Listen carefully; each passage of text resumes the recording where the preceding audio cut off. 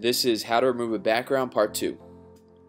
So in the first part we learned how to make a layer mask and get rid of the background. In this part we're going to learn how to smooth out the edges as well as add and subtract things.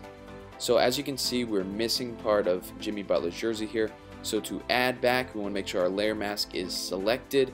We want to click our paintbrush and make sure we have the white selected. So to go from black to white, you want to click this button right here.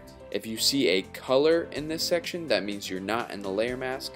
So we want to go to the white and we want to add this part of Jimmy Butler's jersey back. So we're adding, and then the next part, if we wanted to subtract something, so say we wanted to smooth out this edge right here, it's a little bit not as smooth as I would like it, so we're going to go to the black section and we can smooth out the edge by just clicking and dragging across it. If you guys have any questions, please ask them in the comment section. I would love to get back to you, and as always, I appreciate you watching these videos. Stay safe.